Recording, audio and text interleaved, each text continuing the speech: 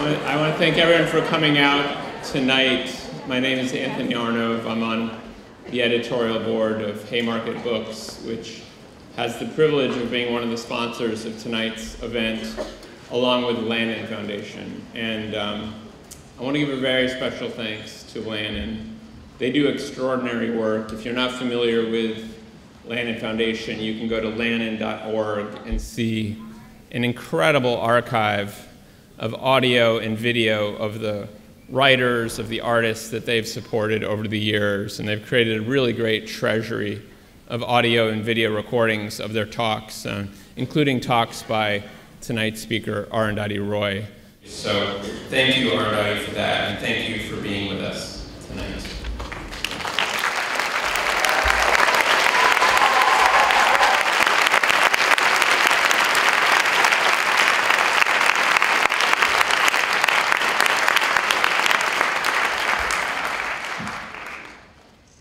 Thank you all for coming, and thank you, Anthony, for that very flattering introduction, and thank you to the Lannan Foundation for organizing this. It's the 10th anniversary, as we all know, of the Iraq War, and I know that there are veterans from that war here, and it's such an honor to be able to speak to you, because I guess many of us in this hall marched and wrote against that war before it happened. I think February 15th was there were perhaps 15 million people in the world who marched against the war, and yet these representative governments who are supposed to represent us just went ahead and destroyed that country. So before I begin to read, I just thought we should talk about Iraq. What has happened to Iraq? Who has won what, and who has lost? Certainly the people of Iraq have had a country destroyed and are at war against each other.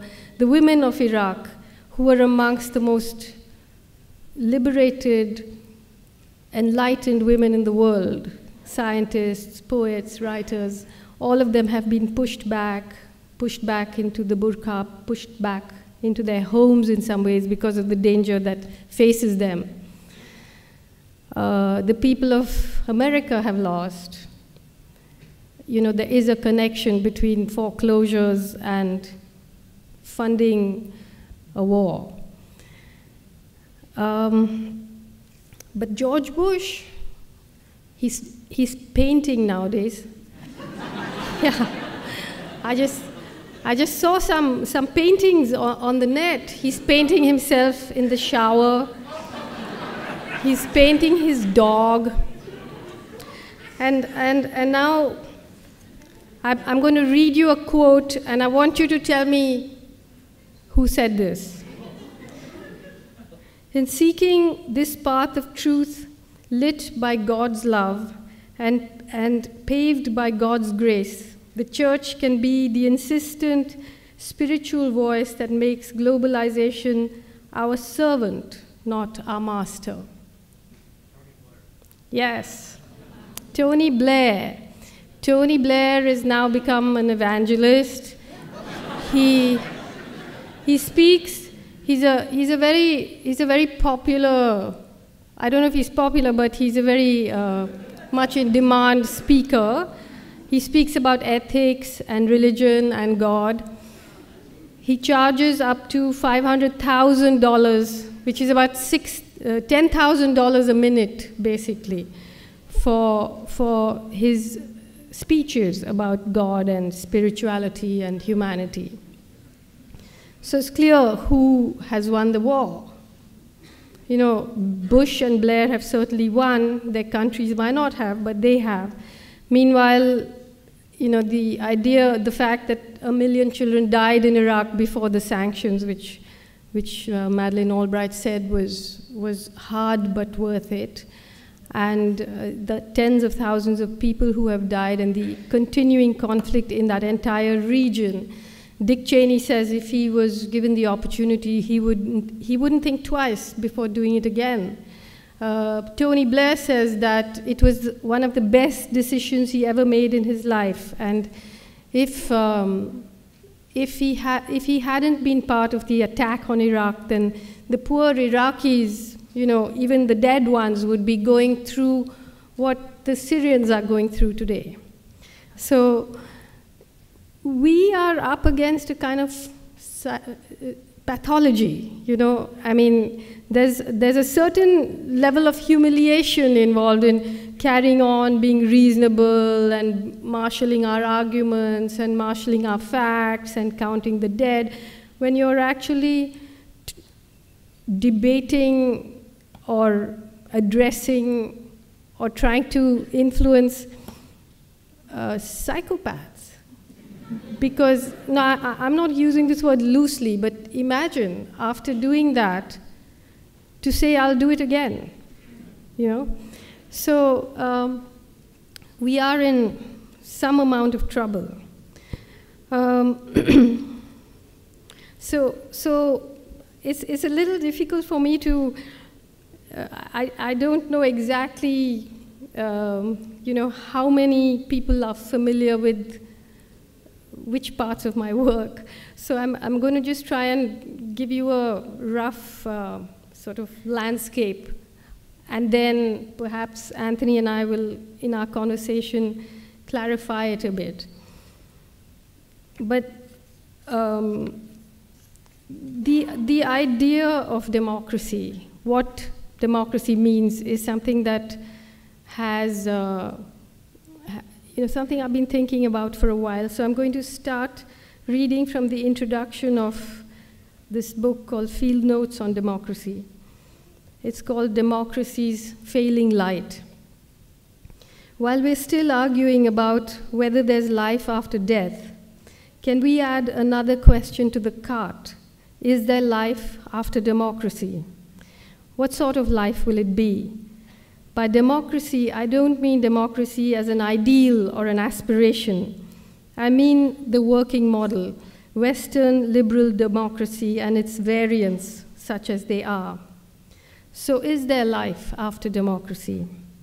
Attempts to answer this question often turn into a comparison of different systems of governance and end with a somewhat prickly, combative defense of democracy. It's flawed, we say. It isn't perfect, but it's better than everything else that's on offer. Inevitably, someone in the room will say, Afghanistan, Saudi Arabia, Somalia, is that what you would prefer? Whether democracy should be the utopia that all developing societies aspire to is a separate question altogether. I think it should. The early idealistic phase can be quite heady. The question about life after democracy is addressed to those of us who already live in democracies or in countries that pretend to be democracies. It isn't meant to suggest that we lapse into older, discredited models of totalitarian or authoritarian government. It's meant to suggest that the system of representative democracy, too much representation and too little democracy, needs some structural adjustment. The question here really is, what have we done to democracy? What have we turned it into? What happens when once democracy has been used up, when it has been hollowed out and emptied of meaning? What happens when each of its institutions has metastasized into something dangerous?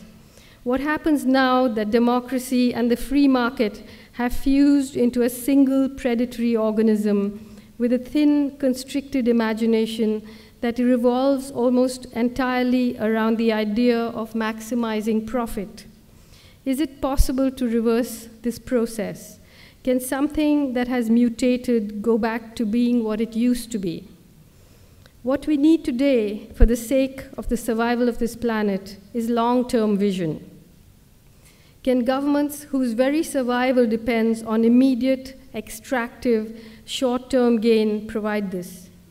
Could it be that democracy, the sacred answer to our short-term hopes and prayers, the protector of our individual freedoms and nurturer of our avaricious dreams, will turn out to be the end game for the human race? Could it be that democracy is such a hit with modern humans precisely because it mirrors our greatest folly, our nearsightedness, our inability to live entirely in the present like most animals do, combined with our inability to see very far into the future, makes us strange in-between creatures, neither beast nor prophet. Our amazing intelligence seems to have outstripped our instinct for survival. We plunder the earth, hoping that accumulating material surplus will make up for the profound, unfathomable thing that we have lost. As a writer, a fiction writer, I've often wondered whether the attempt to always be precise, to try and get it all factually right, somehow reduces the epic scale of what is really going on. Does it eventually mask a larger truth? I worry that I'm allowing myself to be railroaded into offering prosaic, factual precision, when maybe what we need is a feral howl, or the transformative power and the real precision of poetry. Something about the cunning, Brahmanical, intricate, bureaucratic, file-bound, applied through proper channels nature of governance and subjugation in a country like India seems to have made a clerk out of me.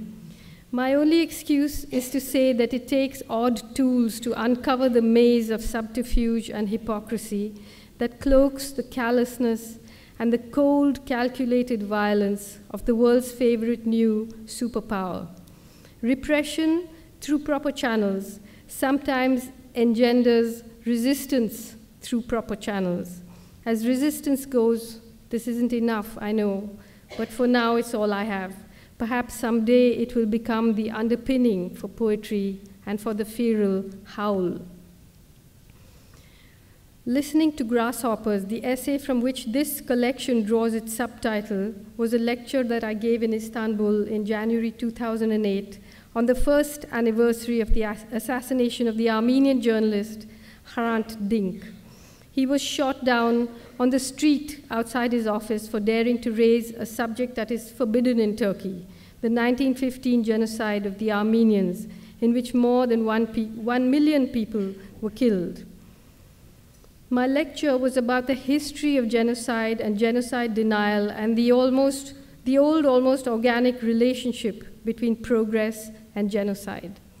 So this, I think, is the subject that all of us need to think about quite often. You know, what do we mean by progress and development? And in Turkey, the political party that committed the Armenian genocide was called the Committee for Union and Progress. And union and progress are two things which in today's world we call nationalism and development. And they have always gone together. So you look at the history of progress, the progress of developed countries, whether it's European countries or whether it's the US, and obviously at the foundation of it, there has been genocide. The genocide of native Indians, the genocide of Aboriginals, the genocide of the Herero, and all of this. So in today's world, what are we looking at? I mean, one of the big misconceptions that most people have is somehow that the wars that are being fought, whether it's in Iraq or Afghanistan or Libya, they were wars against dictators, they were wars against fundamentalist Islam. But in fact, there is a huge collusion between capitalism and fundamentalist Islam. The countries against whom the United States has been at war were not, except for Afghanistan, where there was no reason to attack it except that something had to be done after 9/11. But Iraq, Syria, Libya. These are not countries where you have some fundamentalist Islamic power. The fundamentalists were in Saudi Arabia. The Al-Qaeda and the militias are being aided by the United States now in the battles in Syria and in Iraq. So really what we think is going on and what is actually going on are two separate things altogether. And while we spend all our energy thinking of one thing, it's actually something else that's happening. And much of my work, obviously, is at least begins to be situated in India, though many Americans will recognize the similarities in how this discourse happens. So, and how these things are also interconnected. So in 1989, until 1989, India was a country which considered itself non-aligned. It was actually tilting towards the Soviet Union. And in 1989, when free market capitalism won its war against Soviet communism in the mountains of Afghanistan, the whole world sort of shifted around, and India shifted too. And it now calls itself a natural ally of the US and Israel. And just at that time, what happened in India was that the government opened up its markets and became a free market economy. And at that same time, it opened the lock of a disputed old 14th century mosque called the Babri Masjid, where the Hindus claimed the Lord Ram was born. And so in a way, in that time, it opened two locks. It opened the lock of the markets, and it opened the lock of the Babri Masjid. And both these sort of ushered in two kinds of totalitarianism. So you had a kind of economic totalitarianism where, protection of labor was dismantled, massive privatization, massive displacement of the poor for these big private projects. And you had an increasing communalization between the Hindus and Muslims, which had a whole history, old history, but it was just jacked up to very high. And now we have a situation where the Indian government, whether it's the right wing or whether it's in American terms, whether it's the Republicans or the Democrats, in India, whether it's the Congress or whether it's the BJP, they both, these two totalitarianisms have unleashed two kinds of what they call terrorism. So there's Islamist terrorism and what they call the Maoist terror, which includes all people who are fighting major displacement from mining companies, from infrastructure, from dams, and so on. And by calling these people terrorists, the government is now militarizing in a huge way. So while it calls itself a democracy, you have a country like India which is planning to now deploy its army against the poorest people in central India who are fighting big mining conglomerates who are moving into the forests and trying to take over. So you see that on the one hand you have this kind of vicious rhetoric of right-wing Hindu nationalism, and on the other you have this militarization and basically a war against the poor. I think many of you might have been following the trouble in Wharton, because the Chief Minister of Gujarat, Narendra Modi, who is a member of the BJP, was invited to speak through a video link because he's been denied a visa to come to the United States. But he was supposed to address this business conference by video. And some professors ran a campaign against, petitioned the university to disinvite him, and he was disinvited.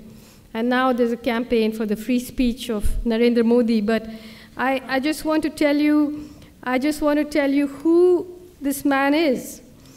He was a member of an organization called the RSS, which is the Rashtriya Swayamsevak Sangh, which was set up in 1927, inspired by the fascists in Italy, inspired by Mussolini. One of their greatest heroes is Adolf Hitler. They very openly praise Adolf Hitler, and I'll read you some of the things that their books say. In 2002, when Modi was the chief minister, a train full of pilgrims coming back from the destruction of this Ayodhya mosque, which was disputed, the train caught fire. Nobody knows who set fire to the train, and 57 pilgrims were burnt. In reaction to that, under his watch, right-wing Hindu mobs went crazy in Gujarat. They burnt and killed and raped, and something like between 1,000 and 2,000 Muslims were massacred openly on the streets of Gujarat. 100,000 people were driven from their homes. The people who did the killing were helped by the police. There was a member of the Legislative Assembly called Ehsan Jafri, who had the temerity to stand against Modi in the elections. His house was surrounded by a mob of 20,000 people. He made something like 200 phone calls asking for help. The police vans came there and went away. They didn't do anything. The mob surrounded the house. Ehsan Jafri came down and said, look, there were many people sheltering in his house. He came down and he said, look, do what you like to me, but let the women be, let the people who are taking shelter in my place be. They cut off his arms, they cut off his legs, they dragged his body around the place, and then they killed all the people there. They raped the women and they burnt them alive. So, and Modi said, well, if there's an action, there'll be a reaction. And this man is now the front runner to be the Prime Minister of India. And I just want to read you some of the things that the organization to which he belongs say. These are some excerpts from a book called We or Our Nationhood Defined by M.S. Golwalkar, who succeeded Dr. Hedgewar as head of the RSS in 1940. Ever since that evil day when Muslims first landed in Hindustan, right up to the present moment, the Hindu nation has been gallantly fighting on to take on these despoilers. The race spirit has been awakening. In Hindustan, the land of Hindus, lives and should live the Hindu nation. All others are traitors and enemies to the national cause, or, to take a charitable view, idiots. The foreign races in Hindustan may stay in the country, wholly subordinate to the Hindu nation, claiming nothing, deserving no privileges, far less any preferential treatment, not even citizens' rights. To keep up the purity of its race and culture, Germany shocked the world by her purging the country of the Semitic races, the Jews. Race pride at its highest has been manifested here, a good lesson for us in Hindustan to learn and profit by. By the year 2000, the RSS had more than 60,000 branches and an army of more than 4 million volunteers preaching its doctrine across India. Now, at the time when the pogrom against the Muslims happened in 2002, there was an outcry and people were shocked. But since then, Modi has won the elections 4 times. And now he has become the most favorite candidate of India's greatest corporations because he's bringing in a lot of private investment. So if you bring in the money, then a little killing, a little raping, overseeing all of that is not such a bad thing. So so you have a situation where this kind of open, I mean, we call them fascists because they call themselves fascists, meaning they, in their books, admire the fascists. But, so you have this fascism on the rise on the one side, where you have thousands of young Muslim boys who are in jail, accused of being terrorists and so on. And on the other hand, you have this juggernaut of big corporate power, big mining companies moving into the forests to take over the land of the poorest people in this country. So what we have is, what I keep saying, the most successful secessionist struggle in India has been the secession of the middle and upper classes into outer space. You know, and from there they look down and they say, what's our water doing in their rivers? What's our wood doing in their forests? You know, what's our bauxite doing in their mountains? And if you spend much time in India, you will hear people saying quite openly, look, India is on the verge of becoming a superpower. All countries who have become superpowers have a past. We have to kill. You know, we have to move forward. Somebody has to pay the price. This is the way of history. So we are in an extremely dangerous situation, except for the fact that there's a most tremendous resistance to all of this taking place in the country. The government calls them all Maoists, because that way they can militarize further and jail people.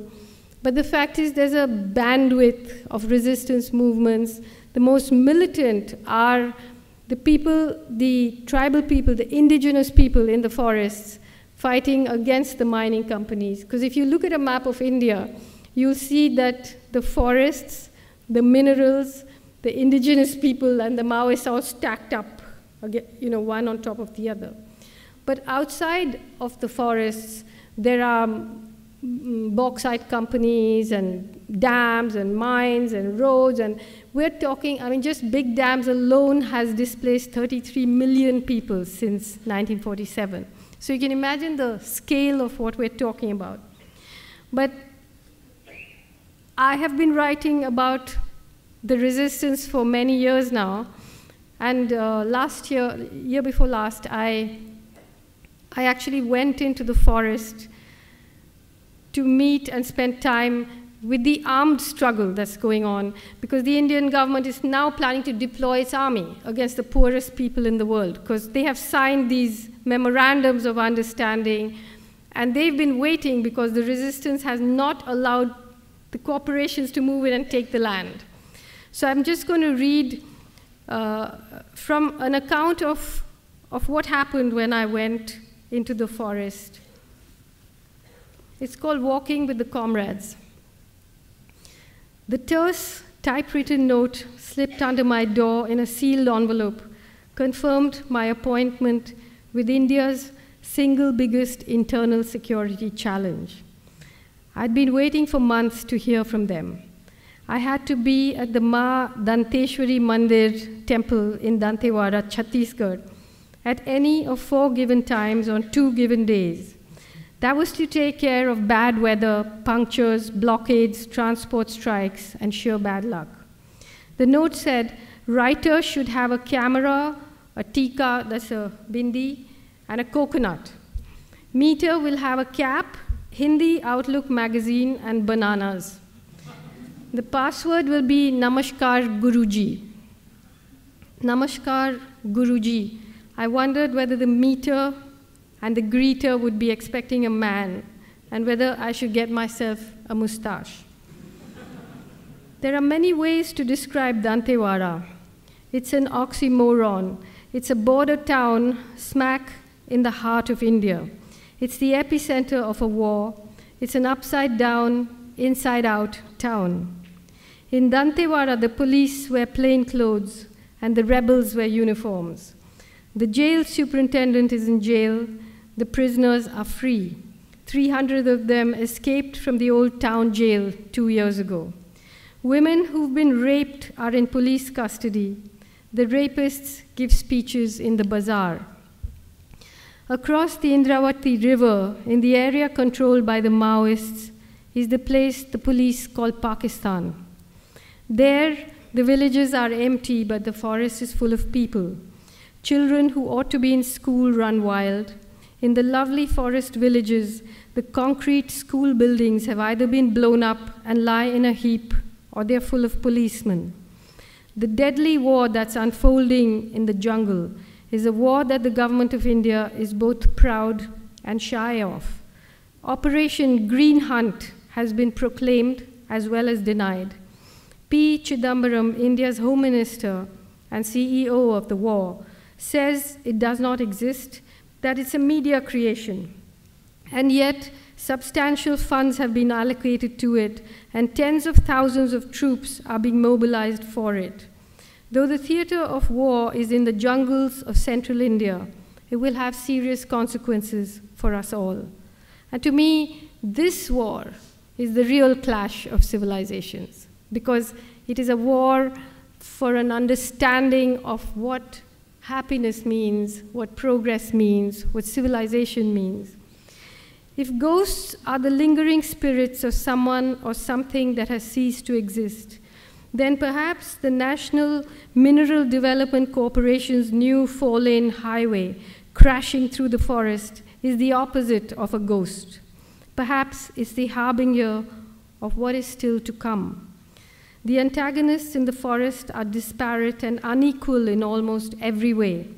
On one side is a massive paramilitary force armed with the money, the firepower, the media, and the hubris of an emerging superpower.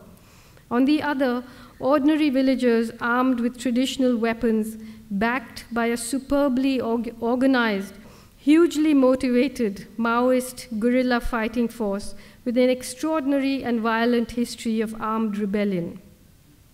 The Maoists and the paramilitary are old adversaries and have fought older avatars of each other several times before. In Telangana in the 50s, West Bengal, Bihar, Andhra Pradesh in the 60s and 70s, and then again in Andhra Pradesh, Bihar, and Maharashtra from the 80s all the way through to the present.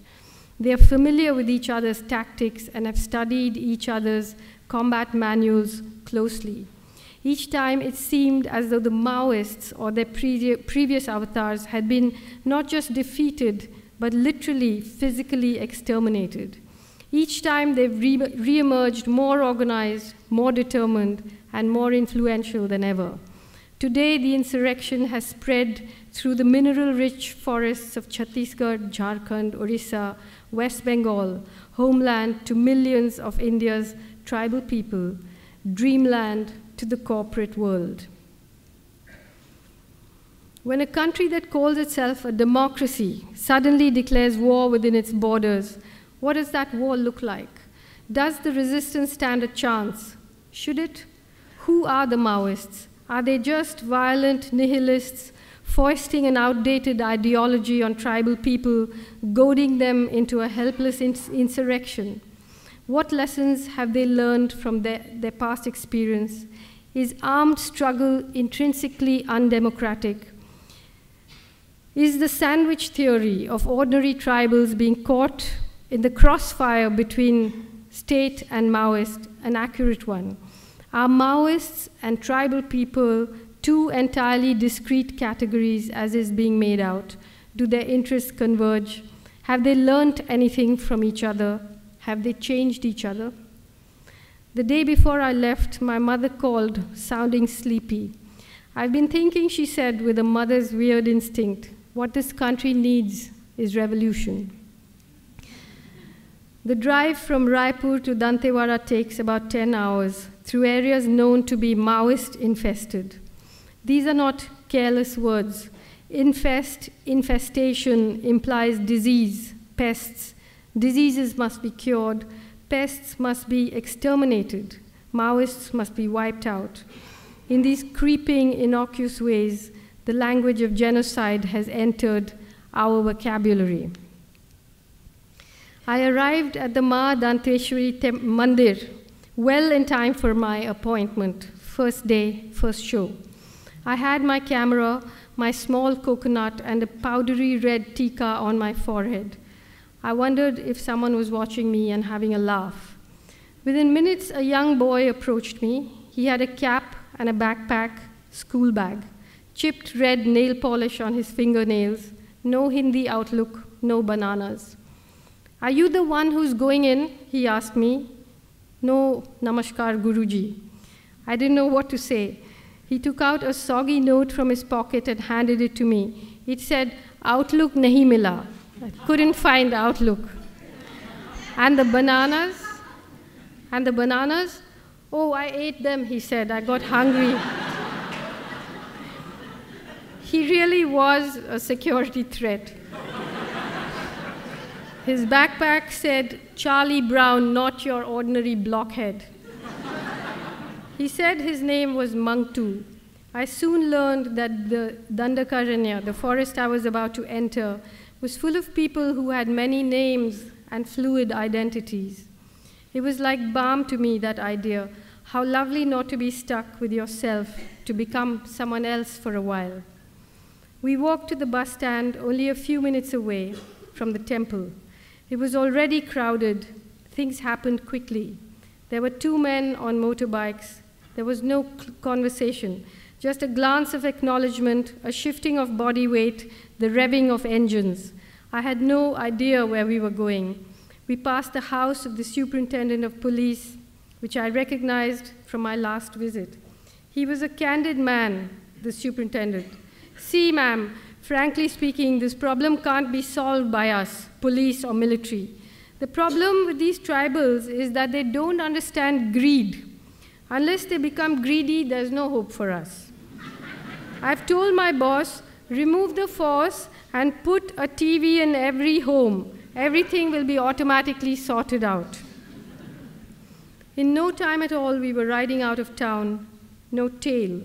It was a long ride, 3 hours by my watch. It ended abruptly in the middle of nowhere, on an empty road with forest on either side. Mangtu got off, I did too. The bikes left, and I picked up my backpack and followed the small internal security challenge. The Prime Minister says that these people are the greatest internal security challenge to India, into the forest. It was a beautiful day. The forest floor was a carpet of gold.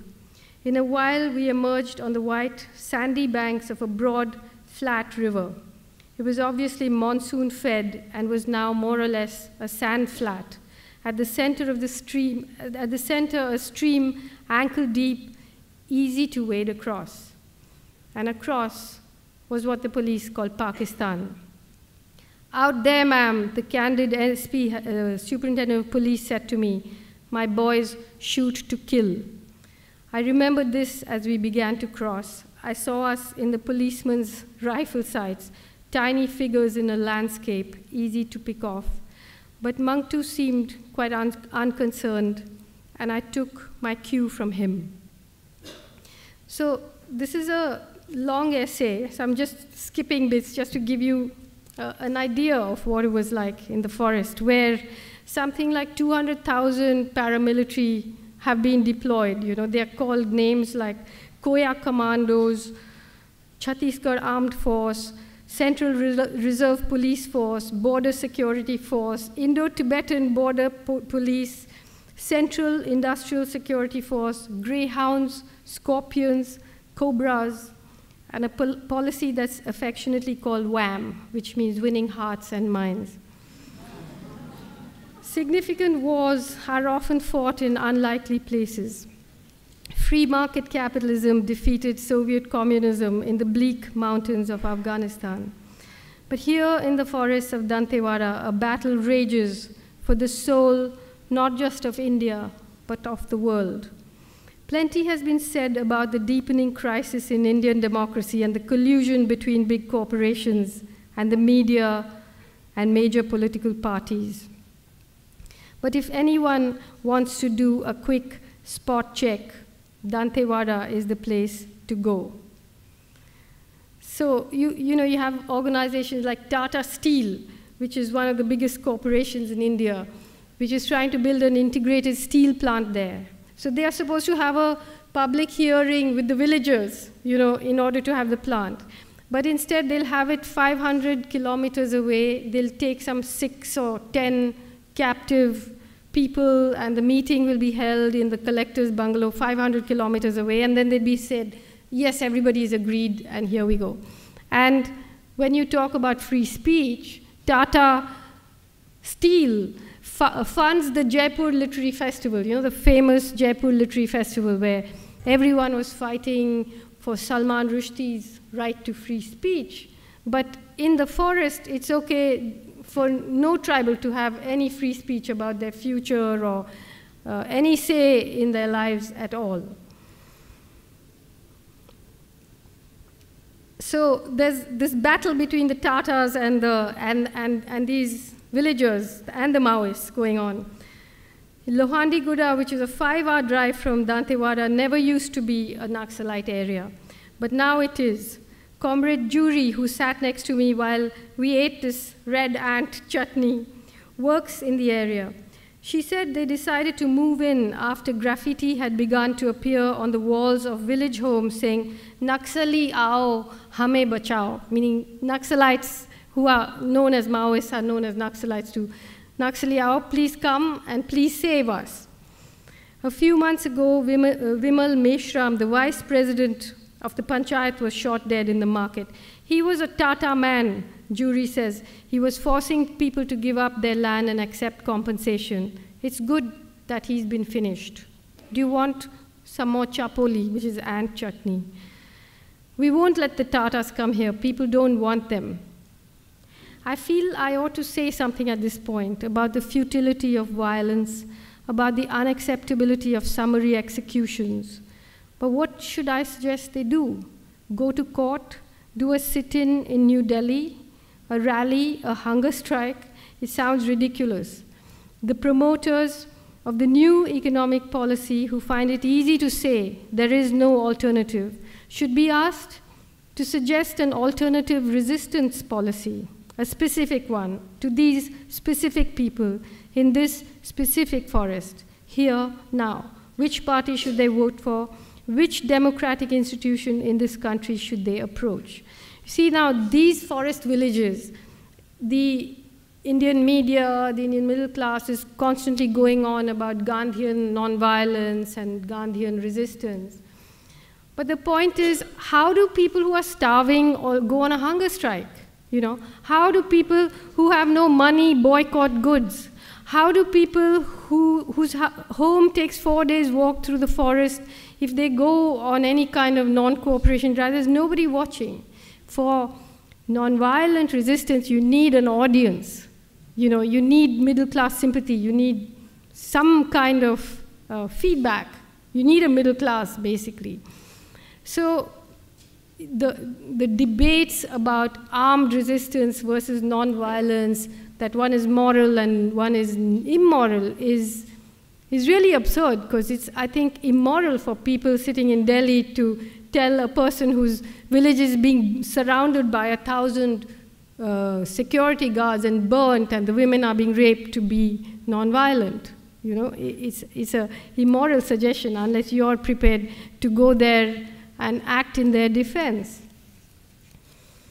It's dark, there's a lot of activity in the camp, but I can't see anything, just points of light moving around.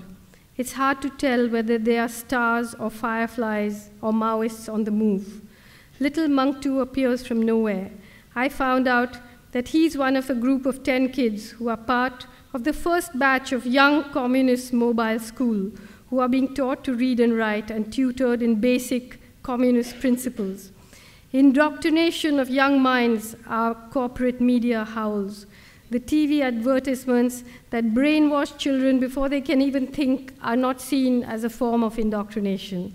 But the young communists are not allowed to carry guns or wear uniforms, but they trail the PLGA squads with stars in their eyes like groupies in a rock band. We're moving in single file now, myself and 100 senselessly violent, bloodthirsty insurgents.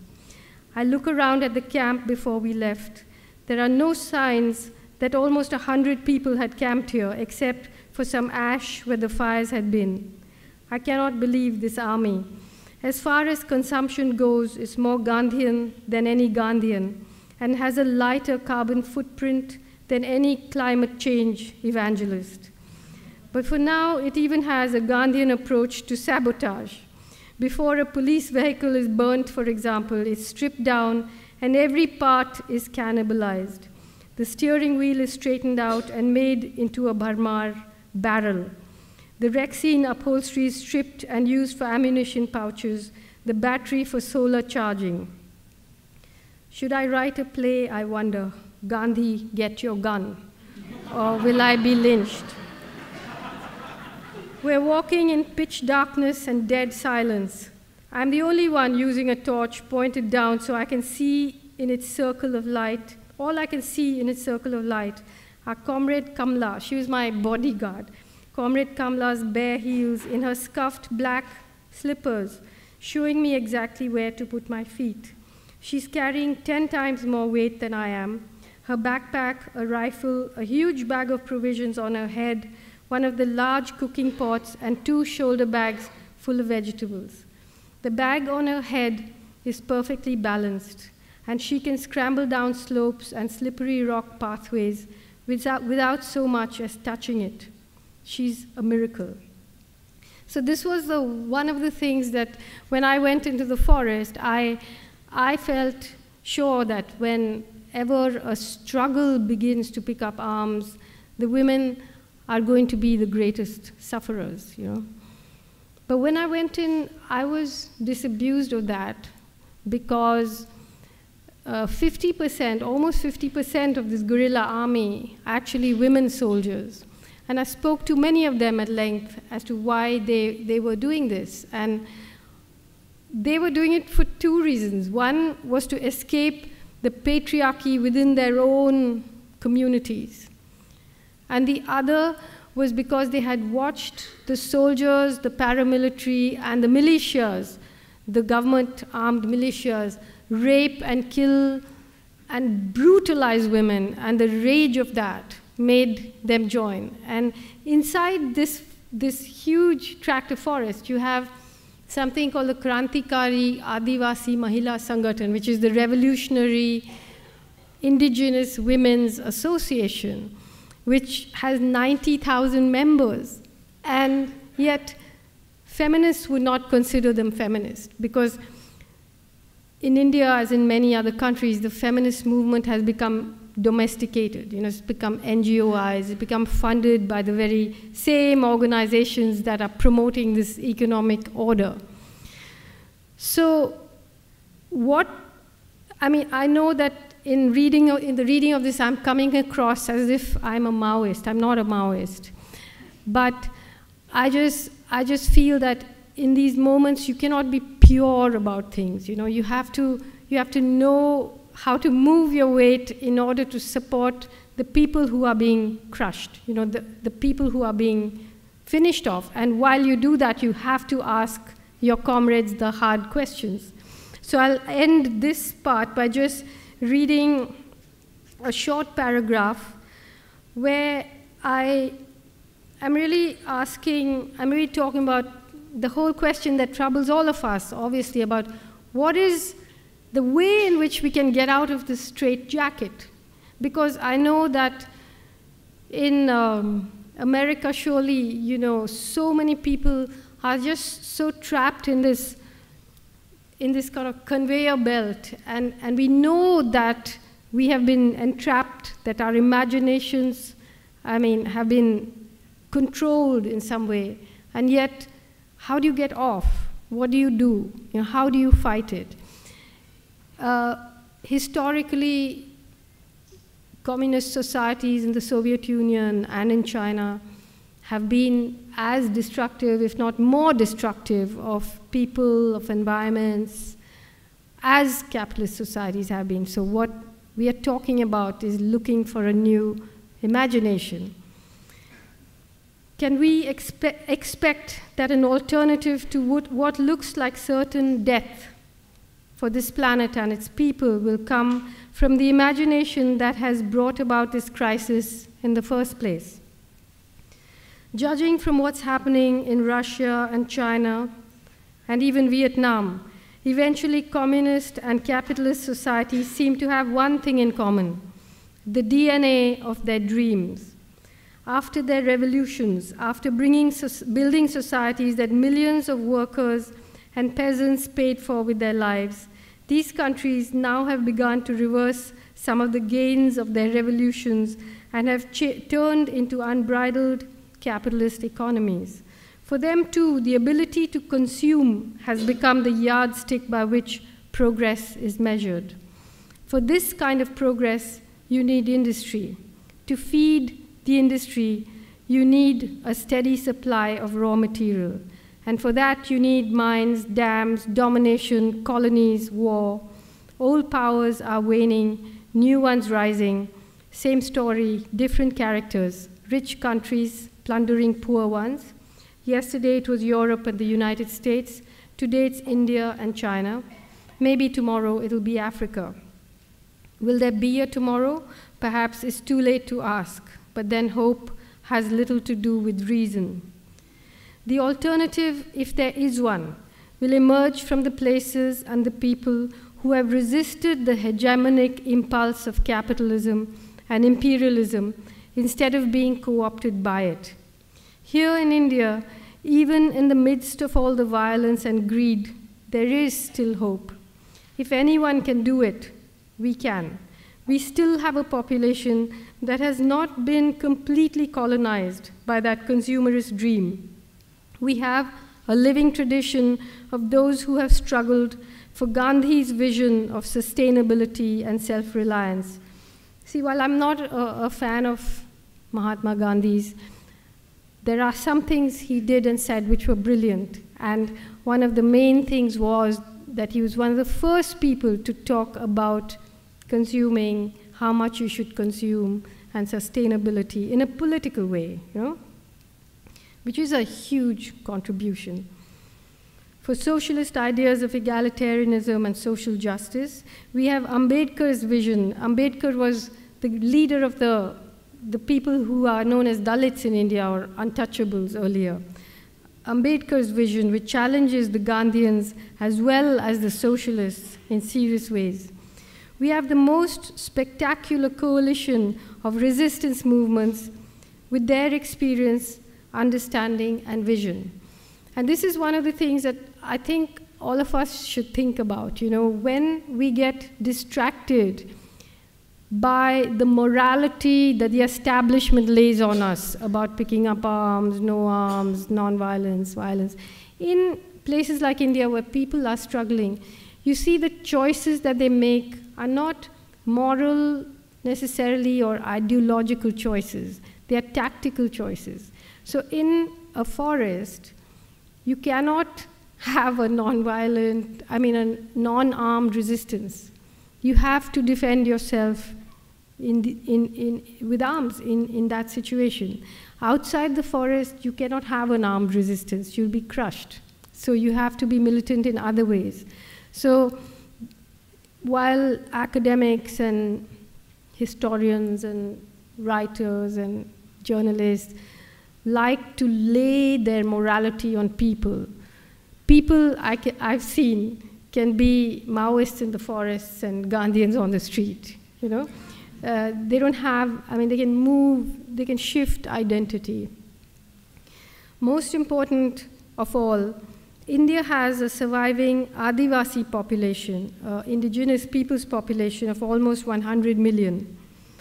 They are being pushed into the market or they're being crushed, but they still exist, they still remember how they used to live. They are the ones who still know the secrets of sustainable living. If they disappear, they will take those secrets with them. Wars like Operation Green Hunt will make them disappear. So victory for the prosecutors of these wars will contain within itself the seeds of destruction, not just for the Adivasis, but eventually for the human race. That is why the war in central India is so important. That's why we need a real and urgent conversation between all those political formations that are resisting this war. The day capitalism is forced to tolerate non-capitalist societies in its midst and to acknowledge limits in its quest for domination. The day it is forced to recognize that its supply of raw material will not be endless is the day when change will come. If there is any hope for the world at all, it does not live in climate change conference rooms or in cities with tall buildings. It lives low on the ground with its arms around people who go to battle every day to protect their forests, their mountains, and their rivers, because they know that the forests, the mountains, and the rivers protect them. The first step towards reimagining a world gone terribly wrong would be to stop the annihilation of those who have a different imagination, an imagination that is outside of capitalism as well as communism, an imagination which has an altogether different understanding of what constitutes happiness and fulfillment. To gain this philosophical space, it is necessary to concede some physical space for the survival of those who may look like the keepers of our past, but who may really be the guides to our future. To do this, we have to ask our rulers, can you leave the water in the rivers, the trees in the forest? Can you leave the bauxite in the mountain? If they say they cannot, then perhaps they should stop preaching morality to the victims of their wars. So I think Anthony and I will talk a little now. I think it's a little potted history, I know, but I didn't know how else to communicate a very vast and complex canvas of what's going on in the world. Thank you.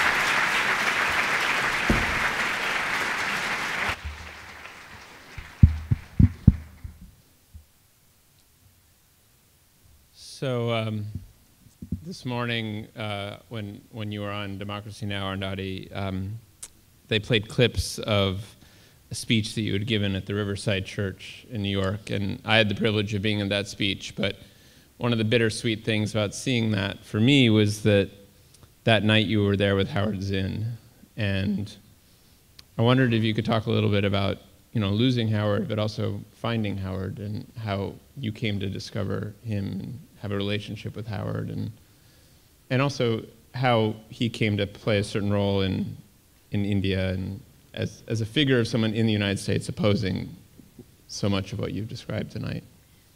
I think one of the big lessons that I learned after 9/11, you know, when the attack on the trade towers happened, you know, it was a time when God of Small Things was riding a big high and, you know, selling millions of copies around the world. And I had written about things in India, about dams, about nuclear tests, and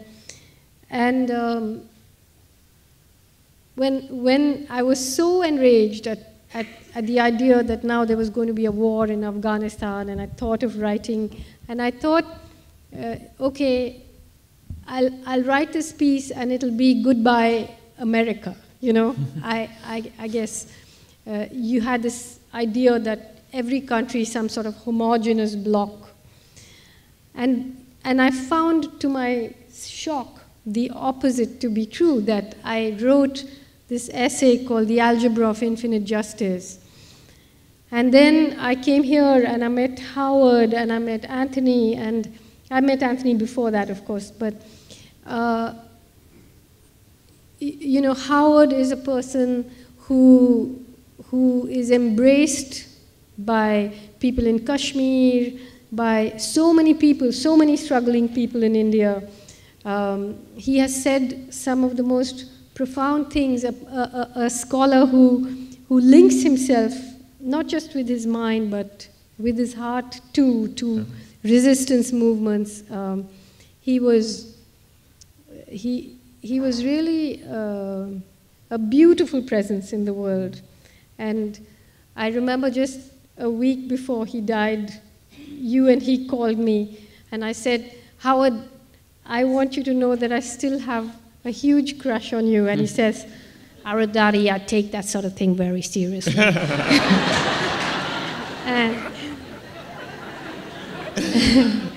and he died the death of an artist. You know, he died swimming. And I think that was beautiful. Yeah. And you mentioned that Howard was known in Kashmir, and this book has just come out, Until My Freedom Has Come, that you contributed to. I wonder if you could talk a bit about how you came to be involved in this struggle, in this issue, and to take a stance that ultimately led to you being, you know, people calling that you should be charged with sedition for speaking out in India on the occupation. Well, you know, it's a shame that, you know, nowadays when I think about what's happening in Kashmir, I keep thinking, my goodness, in 1990, this was happening, what was I doing? You know, I came to it very late because of the disinformation and the huge, there's a sort of moral corruption at the core of this, which is so hard to get past. But basically, Kashmir is the most densely militarized zone in the world. You had, even at the height of the Iraq War, I think there were 65,000 US troops in Iraq. 165,000. And in Kashmir, you have 700,000 Indian troops occupying this little valley. And right since 1947, when India became independent and there was partition, the Kashmir dispute started then. I'm not going to get into the history of it. You can Google it. But the fact is that since 1990, something like 68,000 people have died in the conflict. 10,000 people have disappeared.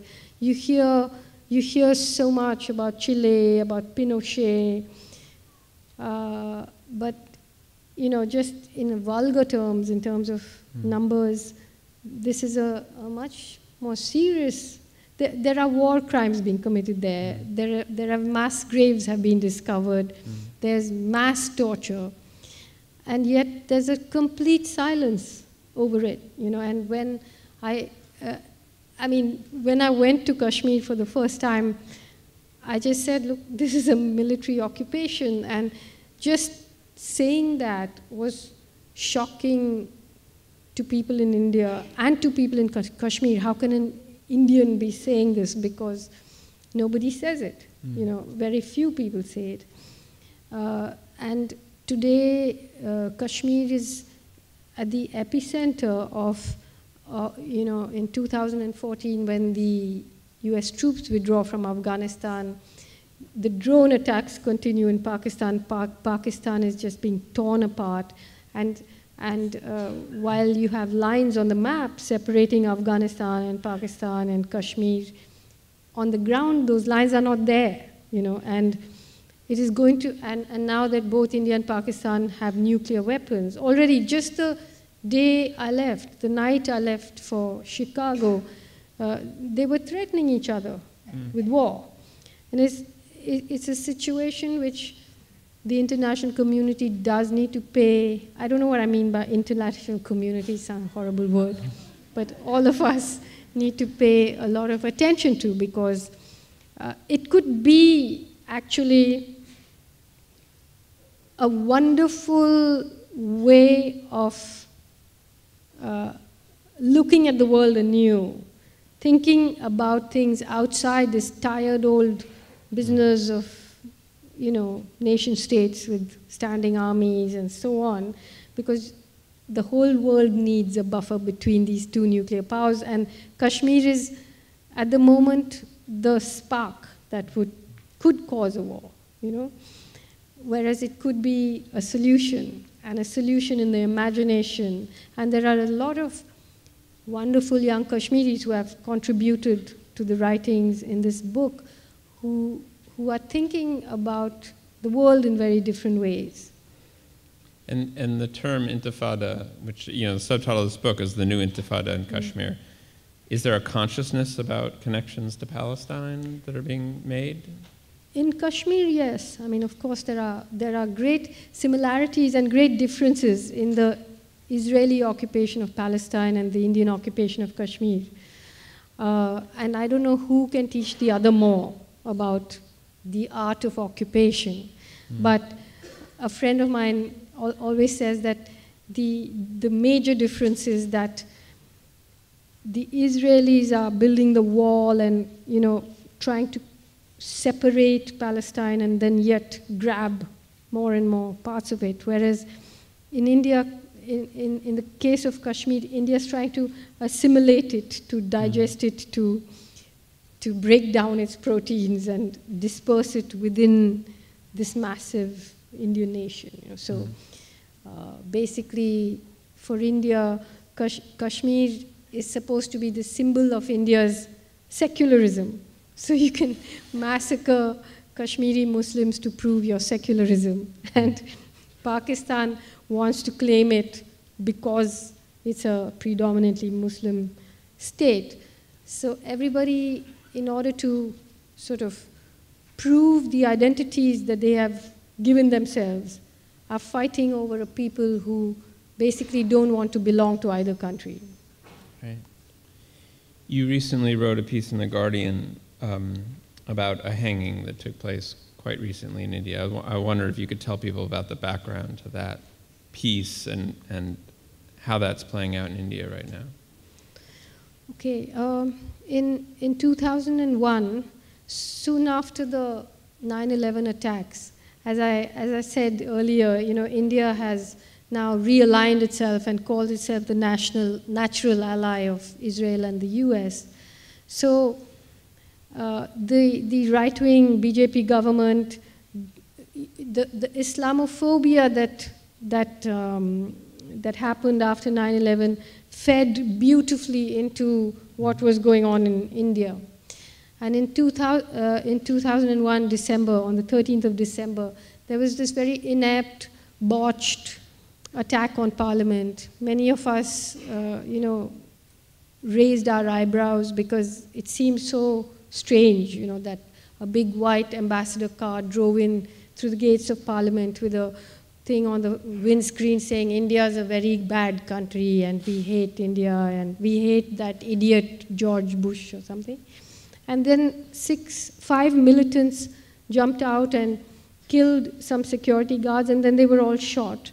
But then there was this huge thing about India as a victim of terrorism, and these are Pakistanis and Kashmiris who've come, and within a day they had arrested 4 people. And they said that the mastermind of the Parliament attack was this young Kashmiri man called Gilani, who was a professor of Arabic in Delhi University. And then Afzal Guru, who was hanged last month, and his cousin Shaukat, and Shaukat's wife Afsan Guru.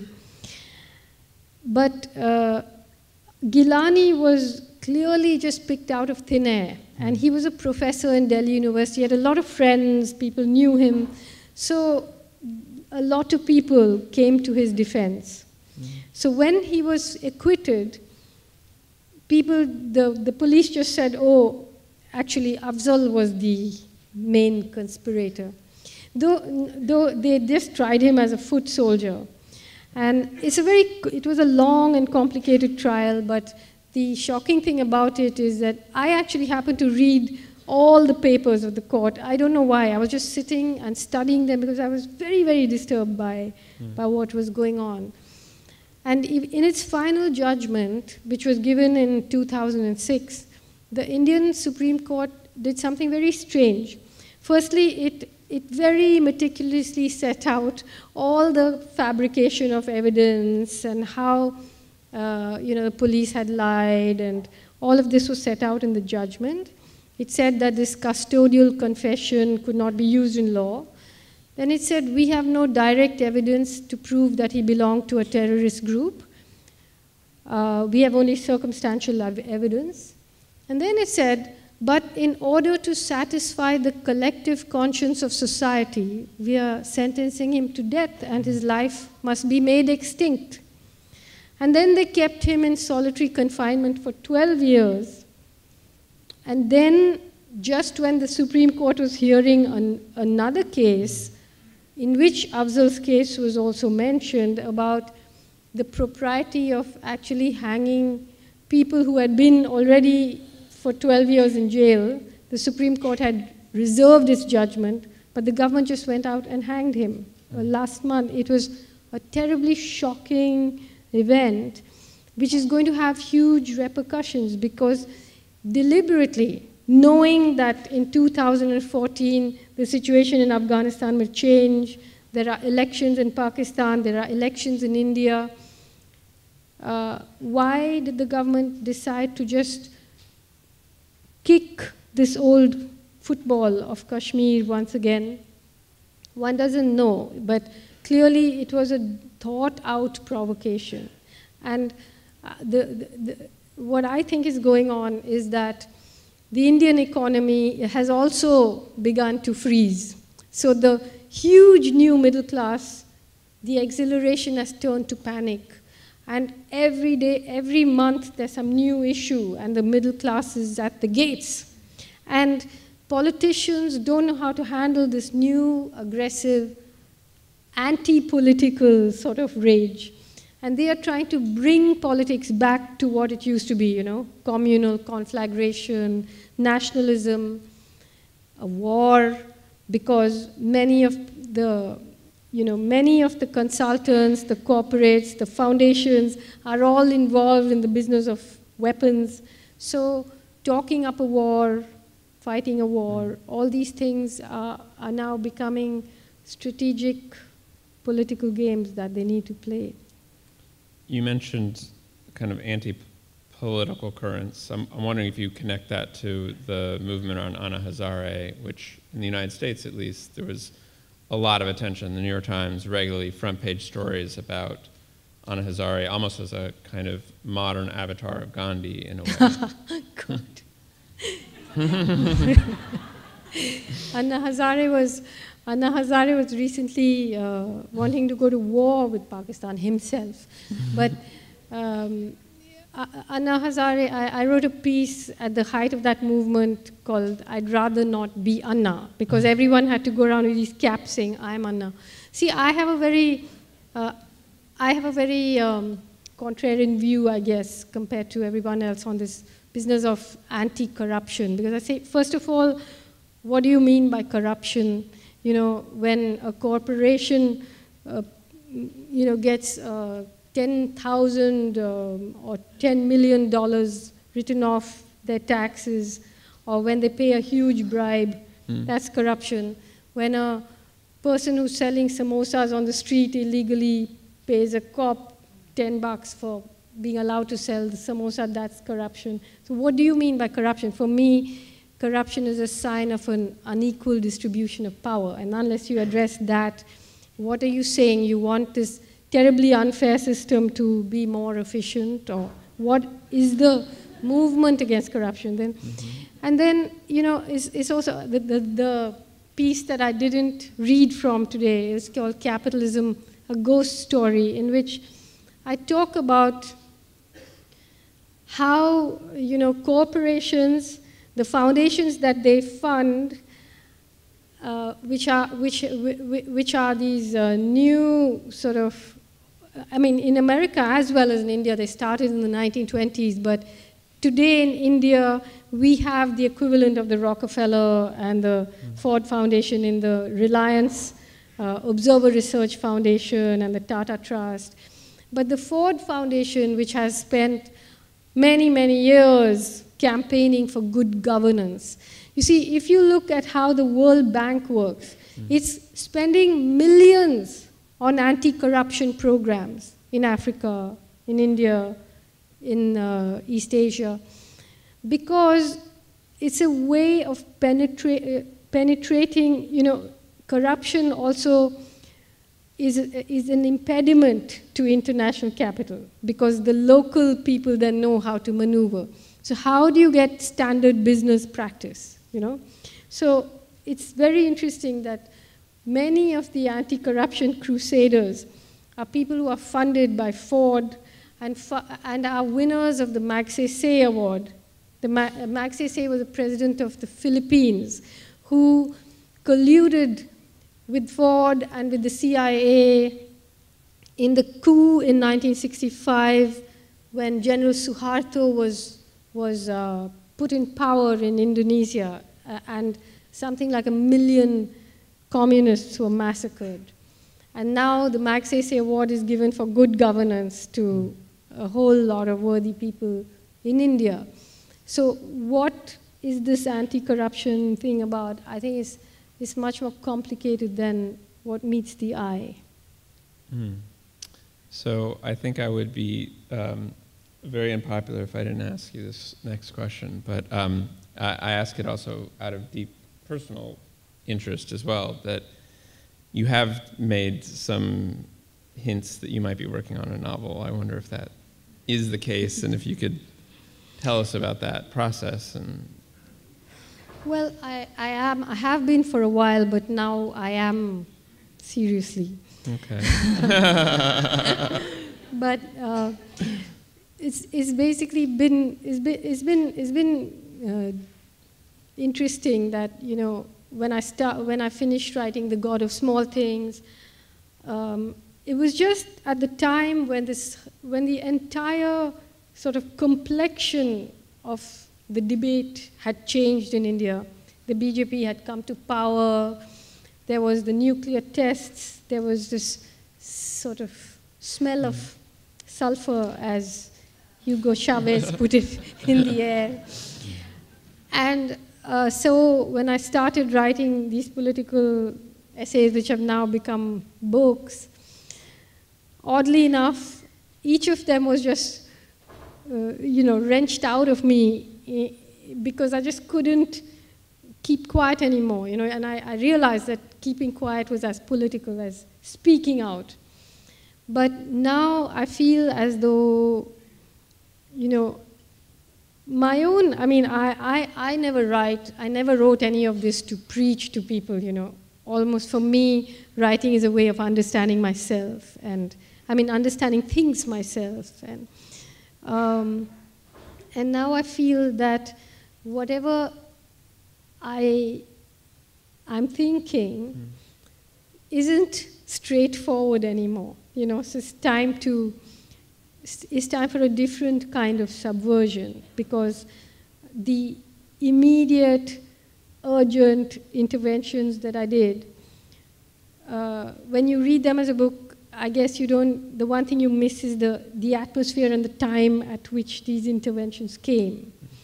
But now I think a lot of people are writing and, you know, intervening in these ways, and I feel like I need to do something differently, and I'm very, very curious myself to know how it'll turn out.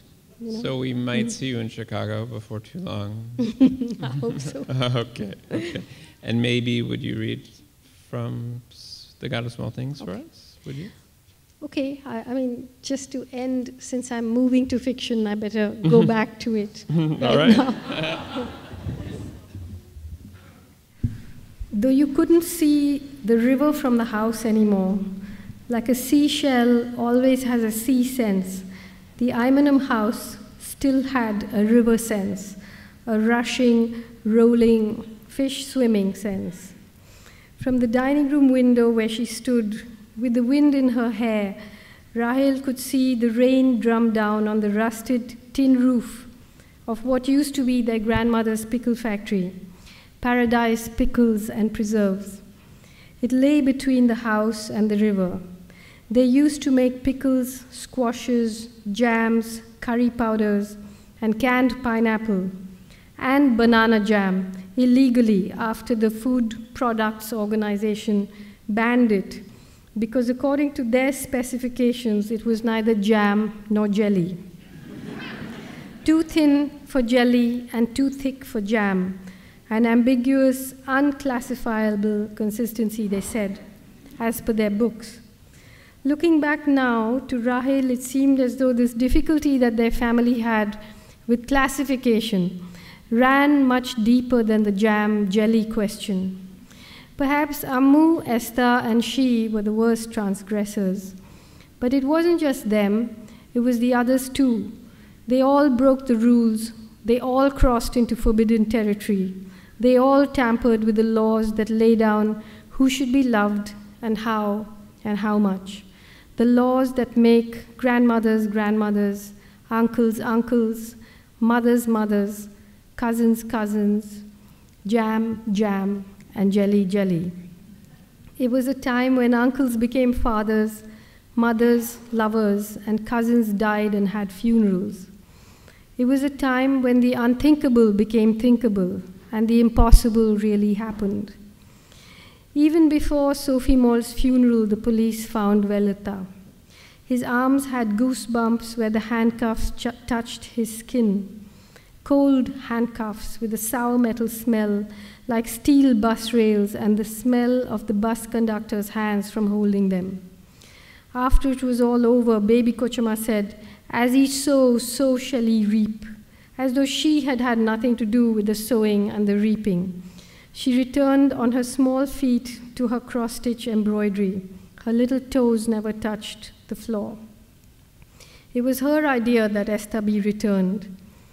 Margaret Kochama's grief and bitterness at her daughter's death coiled inside her like an angry spring. She said nothing, but slapped Esther whenever she could in the days she was there before she returned to England. Rahel watched Ammu pack Esther's little trunk. "Maybe they're right," Ammu's whisper said. "Maybe a boy does need a baba." Rahel saw that her eyes were redly dead. They consulted a twin expert in Hyderabad. She wrote back to say that it was not advisable to separate monozygotic twins, but that two-egg twins were no different from ordinary siblings, and that while they would certainly suffer the natural distress that children from broken homes underwent, it would be nothing more than that, nothing out of the ordinary.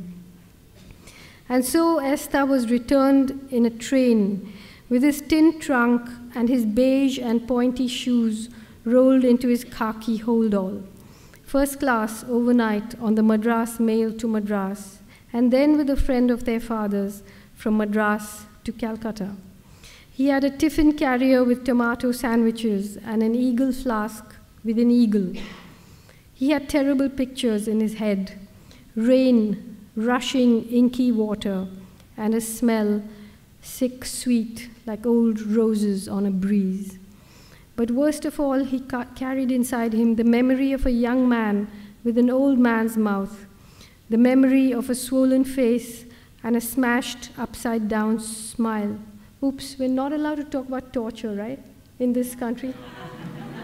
So, of a spreading pool of clear liquid with a bare bulb reflected in it, of a bloodshot eye that had opened, wandered, and then fixed its gaze on him. Esther. And what had Esther done? He had looked into that beloved face and said yes. Yes, it was him. The word that Esther's octopus couldn't get at. Yes. It was lodged there deep inside some fold or furrow, like a mango hair between molars that couldn't be worried loose. In a purely practical sense, it would probably be correct to say that it all began when Sophie Moll came to Imanum. Perhaps it's true that things can change in a day, that a few dozen hours can affect the outcome of whole lifetimes, and that when they do, those few dozen hours, like the salvaged remains of a burned house, the charred clock, the singed photograph, the scorched furniture, must be resurrected from the ruins and examined, preserved, accounted for. Little events, ordinary things, smashed and reconstituted, imbued with new meaning. Suddenly they become the bleached bones of a story. Still, to say that it all began when Sophie Moll came to Imanum is only one way of looking at it. Equally, it could be argued that it actually began thousands of years ago, long before the Marxists came, before the British took Malabar, before the Dutch ascendancy, before Vasco da Gama arrived, before the Zamorin's conquest of Calicut, before 3 purple-robed Syrian bishops murdered by the Portuguese were found floating in the sea with coiled sea serpents riding on their chests and oysters knotted in their tangled beards. It could be argued that it began long before Christianity arrived into Kerala and arrived in a boat and seeped into Kerala like tea from a tea bag. That it really began in the days when the love laws were made, the laws that lay down who should be loved and how much. Thank you.